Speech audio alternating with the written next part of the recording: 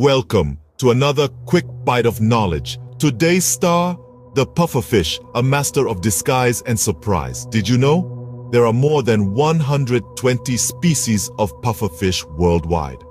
Oh, they're not just cute, they're clever too, capable of inflating their bodies when threatened, hence the name. Here's a shocker.